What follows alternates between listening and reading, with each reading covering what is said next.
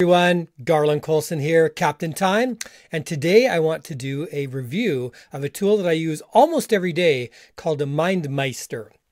So MindMeister is a mind mapping program, and as you can see, it's got a topic in the middle here, and then it's got different subtopics all around. So why do I use mind mapping? I've used mind mapping for years. I really love it. I use it in so many different areas. It's great for sharing ideas, brainstorming, and you can narrow your focus by opening and closing branches. As you can see here, when I open a branch, I can zoom right in on it. But then when I'm done with that particular topic, I can close it. So before MindMeister, I used MindMeister some years ago, but for quite a while I was using Xmind. It's free, powerful, and has lots of features, and I did like using it. But the reason I switched from Xmind to MindMeister was that Xmind just made it very difficult for me to collaborate and share with others.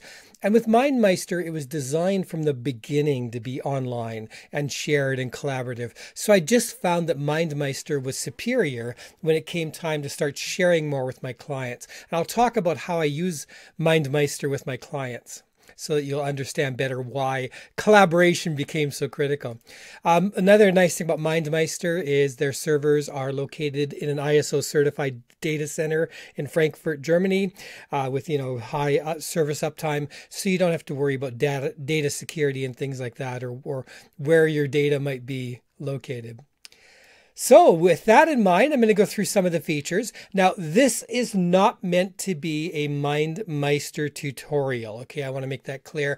MindMeister has a whole huge help center, tons of training videos on how to use it. So this is a single video, just my review of it and why I find it useful and how I use it. So this is not meant to replace MindMeister help because they've already done that work, so I don't need to do that. So features, there's tons of features, and I'm only going to mention some of them here, not all of them. But when it comes time to create a new mind map, if we go into the interface here, so this is the interface that you'll see when you first get into MindMeister. And you see over on the left-hand side, it's My Maps, Recents, Favorites, Public, Trash, and Templates.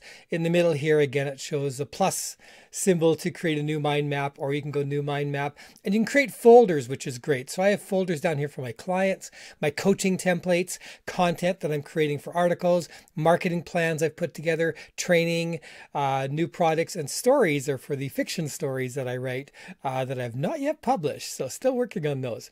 So as you can see, it's great because it gives me a way to pull all of these into the areas where they are under coaching templates. When I'm going to be dealing with a client, I can quickly pull up a template for whatever we want to do. So if we're going to be goal setting, I can pull up that template. If I'm going to be coaching them on time management, I can pull up that one. If I'm working with a virtual assistant, training them on building their business, I can work on that one. If somebody needs help with digital marketing, I can work with that one. When I want a new mind map, it's really simple. You just click on the section here, and it just gives you automatically a brand new mind map. I'm just going to go back for a moment here. Now, one of the great things about MindMeister is it lets you do a lot of different ones. So you can preview ones for note-taking, getting things done in different ones here. So you can see they've got tons of different templates that you can work with here. And again, if we click on the show more, you'll see how many different templates, business plan, project plan, pros and cons, some for education, for essay writing, class syllabus, life, your life plan, and some productivity things here. So lots of different ones to do, or you can use a blank one. And they give you some different options as well. The one I use most often is the aligned one, but you can also do organizational charts or left or right aligned, or free. Difference between free and aligned is that automatically whenever you open and close things under aligned, they'll all snap back into an area. But if you wanted to have the things staying where they are, then you would use the free. So I'll go back to my review here. So that was the create a new mind map and templates. So map alignment, as I mentioned, I've used the aligned here, but if I did the free version or left or right, then I could be moving those around. When you want to add content, it's really easy to add content. To add content, you just really I usually just hit the enter button to create a new topic at the same level. So if I hit enter, I get one like this. If I want a topic at a lower level, I hit the tab button. But there's other ways too. You can also hit the the plus button, insert or tab. So there's multiple ways of doing these, but I just use the enter or the tab. And that makes it really fast. Like when you want to take notes, very fast to add new things. When I want to enhance the content a bit, what I do is I just choose the burger menu on the right over here. And this is this menu here. And suddenly it lets me do tons of different things. So you can see I can change the color background here. I can change the color of the text or the background. So if I go like that, you'll see the colors are changing. If I want to change the text color, I just go here and I can change those. Kind of subtle, but you can see that. So that makes it really easy to do. Some other things I can add is I can change the fonts as well. So when I click on here, I can change the font size, make it bold or italic, change the color of it as well. You can add icons. This is really cool. So if I click on the icon section here, it gives you a ton of different icons. And if I go here, you'll see how many there are. So if you want a happy face or an exclamation mark or thumbs up or thumbs down or some nature stuff, you can very quickly add icons here. It makes it really, really easy to add icons to these. Another one is to add an image, and this is really quite powerful here when you want to add an image. We'll just go back over here. So when you want to add an image, you can click on the images here, and they give you some images to start with. Or you can upload an image, use a web image, or you can even draw an image or browse the image library. So there's a lot of ways that you can add images here. They give you some great ones to start with, but you can upload any image. So you can upload pictures you've taken yourself, and you can see how powerful the images are and the icons when they allow you to just make your mind map information pop that way. I also love that you can add videos. So same thing, if we click over here, click on video, and you can add a video. You click there, and then you can add a video just by putting the URL in, if it's a YouTube video or one there, or I think you can probably upload as well. So links, when I in the link area here, I can go ahead and add a link. So if I wanted to put in, captaintime.com, then I can automatically insert the link there. And you'll see that it's got a little icon there that will show you, if I click on that link, it will take me to that one. Notes, you can add notes section here. Let's see. So over here is where we're getting these. So notes is this one right here, and I can do a test note. And then when I click on that to close it, you'll see that the notes are there. If I point to it, the test note will show up. You can also, if you need to write really extensive notes, like if you're teaching or training, you can also expand this to be full-sized as well. If you click on advanced here, you'll see that it gives you a much bigger way to work with the notes, and even gives you bullet points, pictures right within the notes, numbers, alignment, and things like that. Comments are really awesome when you're collaborating. If you're collaborating, you do a comment. People can give a thumbs down or a thumbs up. Love this idea, and they can type in comments. Love this idea, or what about pink? And you can then click on that, and then it shows that there's a comment there. And once again, when you click on it, it shows who said it. Love the idea. What about that? File attachments. Again, you can click on here. Excuse me. Drop your files here. You can do that. You can even turn these into a task. So MindMeister also has a system called Master Task, where you can then create these and turn them into a Kanban style task management system. Not one I use myself because I already have my other task management systems in place, but a great add-on as well. So tons of ways of enhancing all that content. And once again, when I'm done with that area, I can just close that particular opening and go on to the next feature. Notice I was able to click here, and that centers, it back to that area. Can add relationships. So let's say if you had a relationship between two things by clicking this relationship button here, and then it can go a relationship between there and there. Zooming in and out is quite easy. You've got a plus or a minus sign here. Recenter, I just showed you. Hitting that button will recenter it again. Sharing and collaborating is really easy, and this is the reason why I chose MindMeister. When you click down here on share, you can invite people with an email address, or you can copy a link and send to them, or you can share directly to Facebook, Twitter, and Pinterest. You can also publish your map to the MindMeister publish area or other areas such as BiggerPlate. And you can control your sharing settings as well. So you can tell if you want people maybe to only have viewing level and not have administrator access and things like that.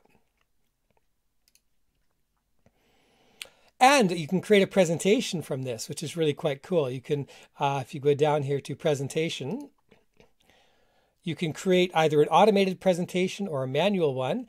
And I'll just click on Start Slideshow here. And you can see this is an automatic presentation I had created. And so this will go through. So I could have done this training as a presentation as well, but the reason I didn't was because I wanted to show you how the mind map works for opening and closing and the like. But as you can see, turning your mind map into a presentation is really easy to do. Just hit escape and stop slideshow out of there. I do have a lot of control over the slideshow, so I can change what shows. So if I want that to show a bigger area, I can move it that way. So, and you can control the numbers, just by dragging and dropping these down below. You can also export, your slides as a PDF or, some common, you can export your mind map as common things like PDF or different ones there. So let's see, export and printing. Yeah, so down here you've got the export button, lets you export as PDF, document outline, Word, PowerPoint, image file. Some of these you might need to go different, different ones, pricing levels for. You can also export as common mind map formats such as FreeMind, MindManager, and XMind. And presentation formats, again, gives you the slides and the image files if you want. Or you can print, of course, and printing lets you, print as a PDF or out to your printer, and you have some control over that as well. You can also go back in time. You see there's a history button here. So if I screwed something up or deleted something I shouldn't, then I can go back and recover it. So that's the features. So as you can see, lots going on there. Lots of great stuff happening.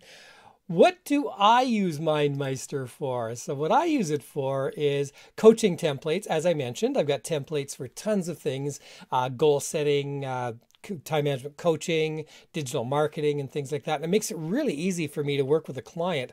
And I'm adding a lot of value to a client because they can then copy that mind map and use it for their own use. So I'm providing tons more value that way.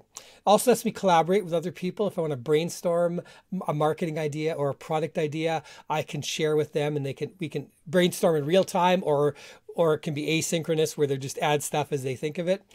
Training, I use it for training things like this. Coaching notes, this is a big one. I have found that the fastest way for me to take notes when I'm doing one-on-one coaching with people is to do it in mind maps. Mind maps just work so much faster than anything else I've ever done for coaching notes.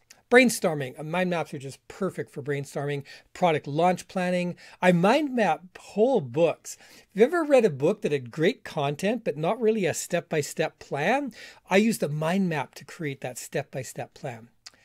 So lots of great things I use it for. I don't really have any complaints about MindMeister. I'd like a little bit more control over the group publishing. Like I'd like to be able to publish for some things for just members of a certain group I've created, rather than having to have them fully public. And I've suggested that, so hopefully that will be a feature in future.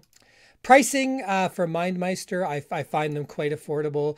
First off, free. You can have up to 3 mind maps, so check it out. Share, collaborate, import. You can go ahead and use that, do 3 mind maps. So if you want to get started, great way to go. Personal, give $4.99 a month, but gives you unlimited mind maps, file and image attachments, PDF export, mind map printing. So it's really quite good. The pro level just gives you some more exports really and multiple team members. And connection to G Suite if you need that, and some extra custom themes and styles and boundaries. And then, of course, then the business one is, lets you work with groups and things like that. But overall, even at the $12.49 a month, it's quite affordable. And as I said, this is a tool I use daily, and I never mind paying for a tool that I use daily. So, how can Garland help you with MindMeister? So, Garland is a MindMeister certified expert. So, what does that mean? That means that Garland can help you with training, coaching, and consulting for using mind maps in your organization, for using MindMeister in your organization. I can even come out online and facilitate a brainstorming session with you. So, if you want to run a brainstorming meeting using MindMeister, but you'd like an expert to run the first meeting for you until your team learns how to use it better, I'd be happy to do that for you. In addition, I can get you a bit of a discount on MindMeister. So if you follow the affiliate link, and I do get a small commission for referring you to MindMeister. So clicking on the affiliate link in the text below this video will help support my videos. But I can also get you 10% off your first payment if you enter Captain Time, all uppercase, at checkout. So as I say, MindMeister is a great tool. I'm recommending it because I use it every day, not because I just get paid for it or it's an affiliate program. This is my go-to mind mapping program. As I said, I used to use XMind. I no longer use it. I've switched entirely to MindMeister. I'm adding new mind maps every day and using it continually. So reach out. I'd love to hear from you, your mind mapping experiences are. And please hit the like and subscribe button to encourage me to create more of these. And check out my Patreon below for other ways to support me. Thanks for listening.